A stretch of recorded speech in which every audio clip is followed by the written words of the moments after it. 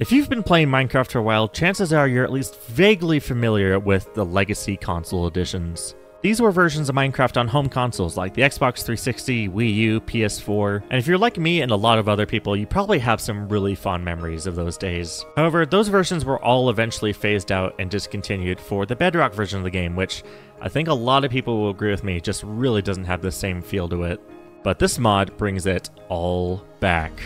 Now, this mod is called Legacy 4J, and it's very, very new. You can see that the mod rent post is actually only about 4 months old. And I'm going to assume most of you have probably downloaded a mod before, but just in case you haven't, it's pretty easy. All you need to do is download the version you want. Personally, I prefer Fabric. You're going to need this. You're going to need the Architecture API just so it works correctly.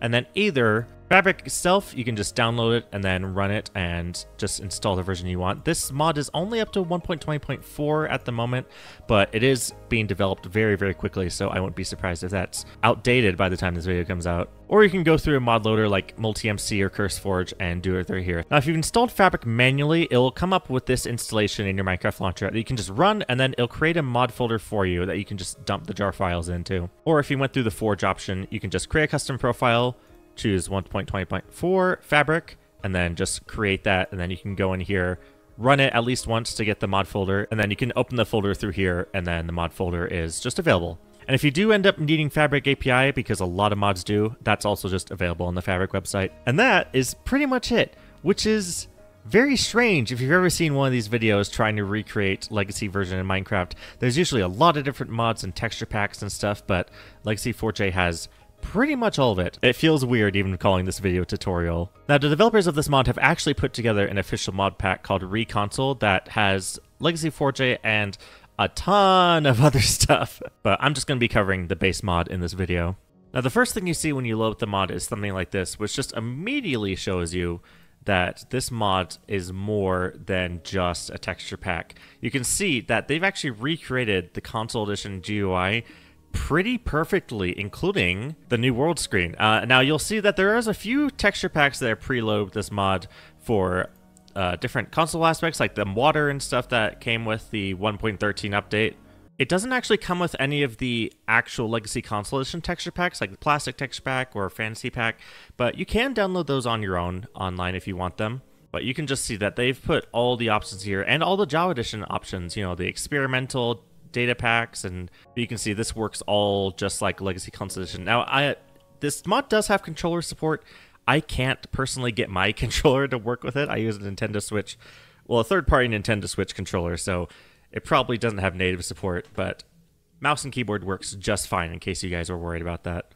Anyway, let's just go ahead and create a brand new world so I can show you not quite everything in this mod. There is a lot. One of the first things you notice when you actually get into the game is the hotbar is actually raised up off the bottom of the screen like it is in console edition. You can change the settings for that in the user interface settings. I'm just going to shrink it a little bit because it's a little bit more comfortable in my screen.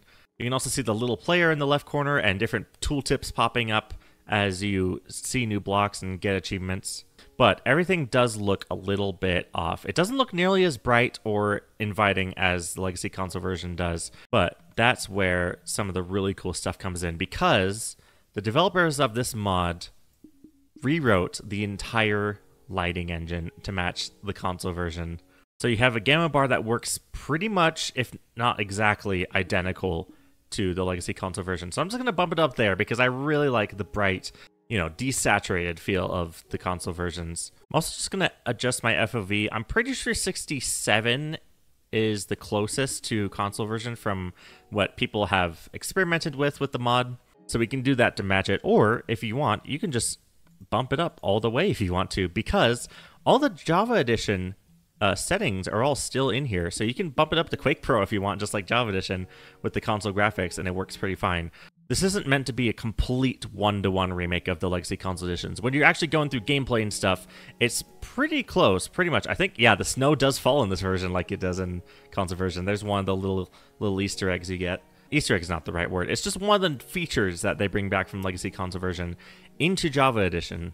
A lot of this mod is really just merging the two in hopefully the most seamless way possible. And that includes, if we open this up, the inventory. You can see I have an offhand.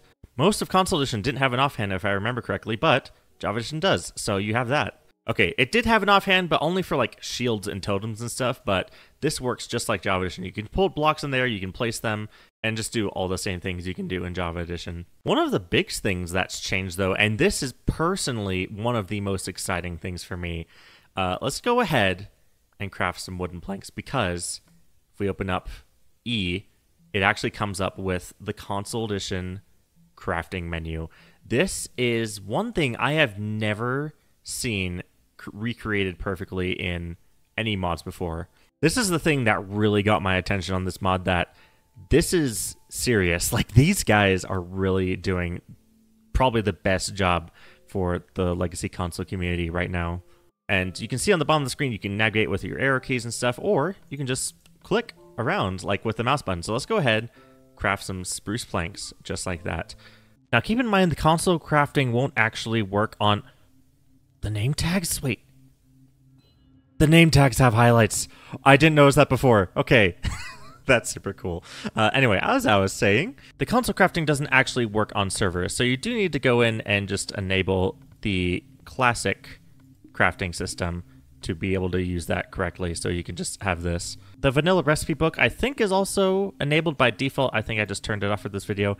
It is, you can see, visually it's a little bit buggy at the moment, but keep in mind how much this mod has already done, and in about 6 months. Obviously, I don't know how long development was before the mod came out 6 months ago, but yeah, I wouldn't be worried about stuff like this for very long. These developers have been very busy already, and they are taking suggestions if you do find stuff like that. For example, one thing I'm noticing is that the elytra flying doesn't actually turn your screen, which there are mods for that already on Java Edition, so if you can't wait for that, you can just download one of those, but hopefully that will be in the mod sometime. Also, I'm looking at this, and you can see the lights are flashing. The light updates work actually just like the console edition does, which I didn't realize would also be a side effect of them rewriting the lighting engine, but hey, there's that. Just a cool little thing.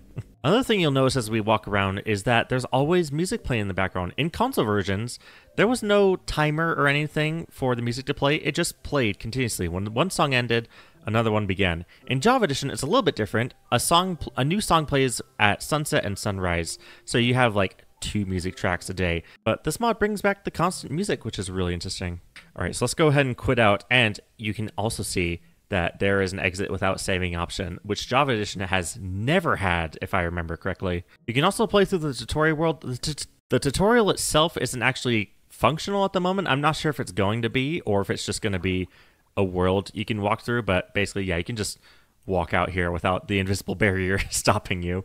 And you can see the 1.13 console edition water that's in this version. I think this is the 1.13 tutorial world, which is, I think, the most recent on PS4 and Xbox 360. But let's go back again into the create a new world screen, because custom superflats, anybody?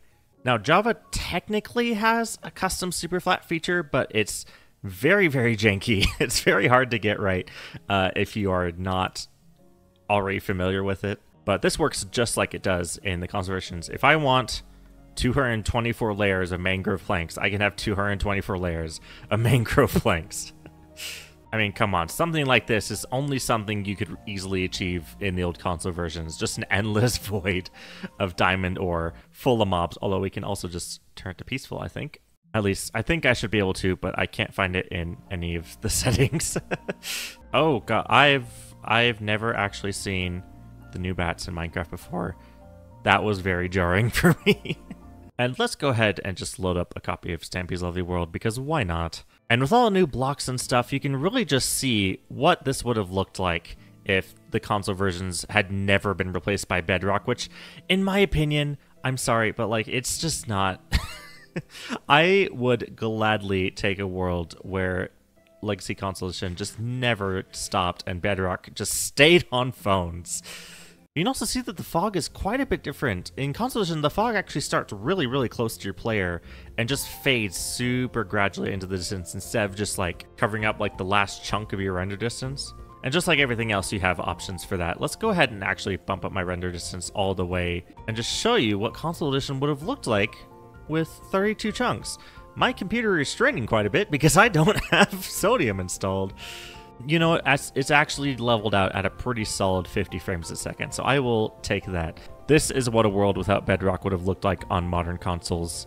On the flip side, you can also just go the Xbox 360 route, bump this all the way down to 10 chunks, and change my resolution to 720p. Except that's not actually changing anything. That's just a placeholder for now, I assume. There we go. Reloading the game changes it up, so if you want the crunchy Xbox 360 feel, you get that. But with that, I'm just going to go ahead and leave it here. If you guys want me to make another video going through and finding all the little nitty-gritty details they brought back, like the fact that there is a third-person eating animation now, yeah, let me know. And if there's anything specific you want me to investigate, also just leave a comment that I can just go in and try to see how many details I can find in here. And also, just find stuff that can be added later. The mod developers have actually set up a Discord to share updates and screenshots and sneak peeks and everything, and also take suggestions for things that they can also add to the game. Like I mentioned before, the electroflying, which I'm actually pretty sure is already on the top of their radar. I'm pretty sure they're already working on that. Yeah, go support them over there, but with that, I think I'm just going to leave it here. If you're brand new to the channel, because I've been getting a lot of new people recently, yeah, hope you enjoyed, hope you stick around for a while. But with that, like I said, hope you enjoyed, and I will see you in the next one. Bye!